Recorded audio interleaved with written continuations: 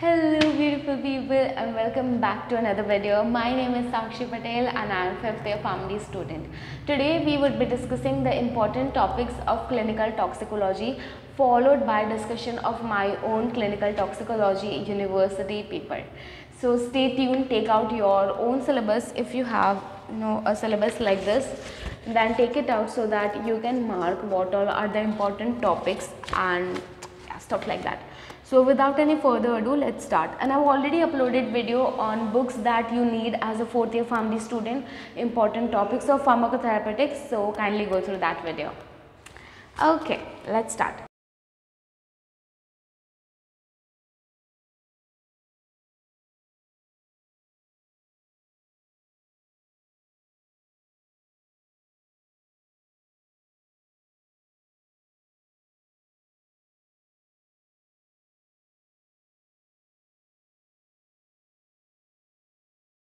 So clinical toxicology is surely one of my favorite subjects and maybe one of your guys' favorite subjects also. So first is general principles involved in management of poisoning, which is very important. In this we have ABCD of poisoning, that is airway, breathing. I think I have done this video, I don't remember. Yeah, but lighting wasn't good, so I am shooting this video for the second time. Alright, so general principles involved in management of poisoning, that is our first topic. Important subtopics from this is ABCD of management, that is airway, breathing, circulation and depression.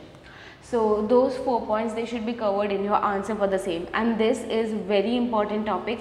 Most of the time questions are asked. For our university, that is Gujarat Technological University, we are asked one question from this topic every time.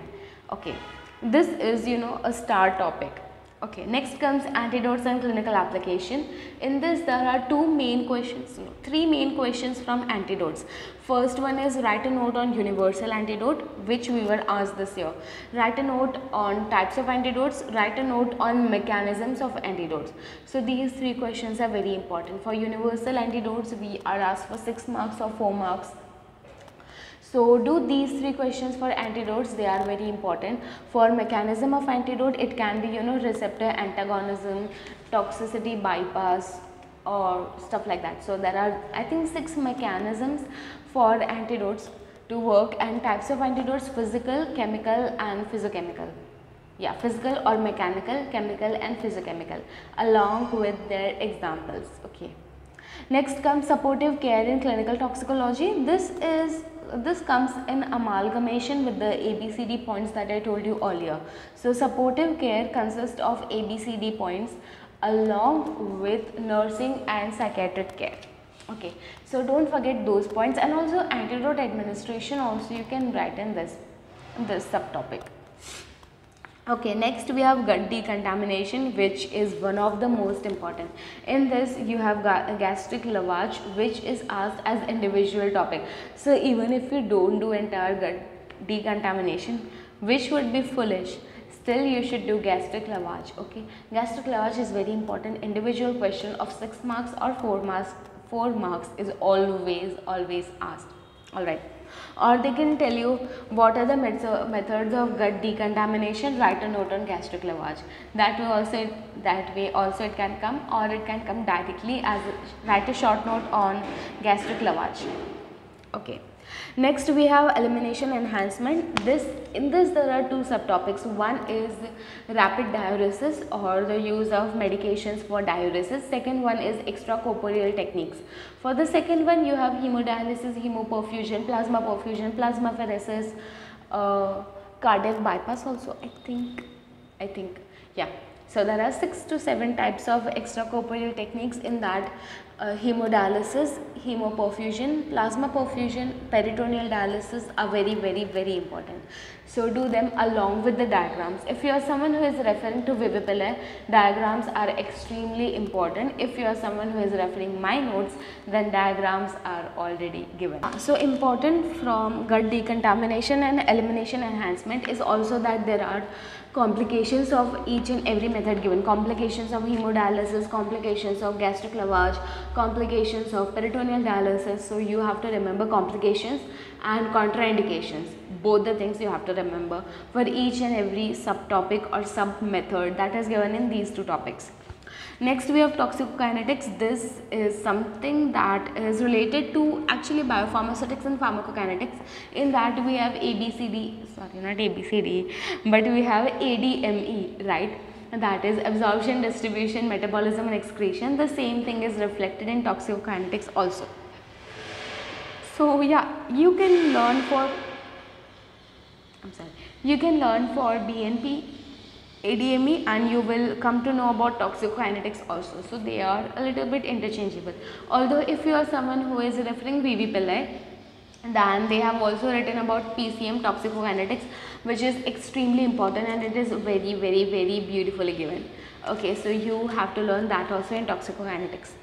Next comes a big topic, clinical symptoms and management of acute poisoning with the following agents. All these agents are important except for radiation poisoning, and I'll tell you.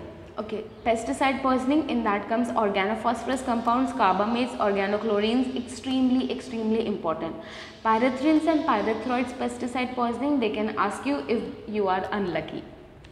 Alright, next comes opiate overdose, very important. Antidepressants, important. Barbiturates and benzodiazepines, very important, along with the classification, you know, short, ultra short acting, long acting. So that classification you have to remember. Also remember what all these poisonings they have antidotes, what all poisonings don't have antidotes, what all poisonings you can only manage with symptomatic treatment, so that you have to remember. Next comes alcohol, extremely important. Ethanol, methanol, both are very important. Ethanol is okay, but methanol is very important. Next come paracetamol and salicylates, again very important. NSAIDs, little bit important. Hydrocarbons, petroleum products and PEG, again very mild preference can be given. Radiation poisoning, extremely mild preference can be given, but if you are unlucky, radiation poisoning can be asked. We were asked about radiation poisoning in our examination. Next comes caustics in organic acids and alkali. Now the thing with this is there is no particular antidote for treating any kind of inorganic acid or inorganic alkali. So you can interchange there. For example, if it is alkali, if it is acid poisoning, then you have to give sodium bicarbonate, and if it is alkali, you can change that. So you can remember the entire topic that way, you know, just vice versa. If you are learning alkali, vice versa of it in acid, like that. Okay, next comes extremely important topic which you cannot skip no matter what.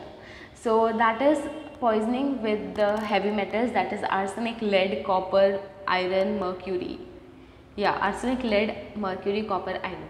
Yeah, these metal poisonings are very important. There are, I think, stages in iron poisoning. Yeah, stages in iron poisoning are important. For mercury, there is, I think, Minamata disease and pink baby syndrome. Those two are very important. For lead also, for lead, those lead lines and its diagnosis is important. Yeah, for the arsenic there is, wait, I'll switch on that light and come. Okay, I really don't know why, but that light is not turning on. I think the main switch is off, or there is no electricity in the building. Maybe that can happen. Okay, whatever. So metal poisoning is very important. You should not at all skip it no matter what. Okay, just learn it. And honestly, if you are someone who is referring my notes, then these metal poisonings, I have written them so beautifully. Trust me, you won't need to open VV Pillai after my notes. Trust me for that. Especially for metallic poisoning and for arsenic poisoning, there is a beautiful table which I personally love. Okay, next comes venomous snake bite, very important, but very interesting. So for snake bites, what you should do is that there are 4 types of snake bites, right? That is, I think, cuprid, elapid, vapid and hydropids. Yeah.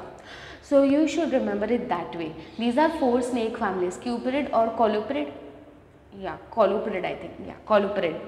So colubrid, they are the now there can be local infestation and systemic infestation. Okay, so for local infestation, for colubrid there is only local, like there will be bite marks, there will be swelling, there won't be any systemic inflammation or systemic side effects of a colubrid snake bite. But for elapid snake bite, there will be little or very minute local symptoms and very significant systemic symptoms. For elapid bite, systemic pre-paralytic stage and paralytic stage will occur. For viprid bite, there will again be less of local effect, more of systematic effect. For systematic effect, for viprid snakes, there will be hematologic changes, there will be anticoagulant imbalance. For example, if the patient is bleeding, he will continuously bleed. There will be gum bleeding, there will be ear bleeding, nose bleeding. If the patient is a female, then it may occur that she has early menstrual cycle if the snake has bitten, and there might be lot of blood loss than normal. So that kind of stuff can happen with viprid bite. Then with hydropid bites, there is muscle spasm or muscle pain, rhabdomyolysis and stuff like that with what did I say, with hydropid bites. Yeah, now hydropid bite is such that you won't find bite marks on the patient very often. Okay, hydropid, they can do swipe in the sense, if the snake has cut you here, has bit you here, then there will be very minute scratch. You won't even think that it is a scratch of a snake, but it can be possible that that scratch is due to a snake, because they bite in very fast manner and there is no local symptom at all for hydropid snakes. Okay, there will be systemic manifestation, and systemic manifestation would include rhabdomyolysis, muscle pain, muscle weakness, ataxia, fasciculations, etc. Those all symptoms, they will come in hydropid bites. So you can understand the snake families this way. It is very super. For snake also, one more thing is first aid you have to remember, and ASV administration, ASV storage, what is ASV, when to give it, when it is contraindicated, all that is important. ASV is anti-venom, yeah, anti-venom that is given, so that is ASV. Alright, anti-snake venom. So these three things are very important, along with complications. Sometimes they can be asked. In 2022, complications were asked from GTO, we weren't asked. Okay. Next is plant poisoning, very important. Mushroom and mycotoxins is important. Mycotoxin is not important very much. For mushroom, there are stages of mushroom poisoning, so that is something that you should remember. Okay, next comes food poisoning, which is again very important. So for food poisoning, we have bacterial food poisoning, viral food poisoning. Now bacterial also very important. Sometimes there is fever, sometimes there is no fever, there is only diarrhea, sometimes there is vomiting, sometimes there is not much vomiting. So all that you have to remember in food poisoning. Also the source of the bacteria you have to remember, whether they are commonly seen in meat or whether they are commonly encountered in egg or in green leafy vegetables. So you have to remember that for food poisoning. Next is envenomation, arthropod bites and sting. You have to remember the scientific names for the arthropods. Okay, that is very important. But arthropods and arthropod bites and sting, it is extremely cute chapter. It is very small. Just one thing is that you have to remember the scientific name, which is okay, but trust me, it is the cutest chapter. I loved that chapter so much. Next comes substance abuse, which is also the last one. So in that we have signs and symptoms of substance abuse, treatment of dependence, CNS stimulants. In that we have amphetamines, opioids, CNS depressants, hallucinogens, LSD. LSD is very important. Next we have cannabis group and tobacco. Tobacco is very important. So from this you have amphetamine, opioids, LSD and tobacco, very important. So don't forget it all to revise them. Now we'll move on to my paper. Yeah.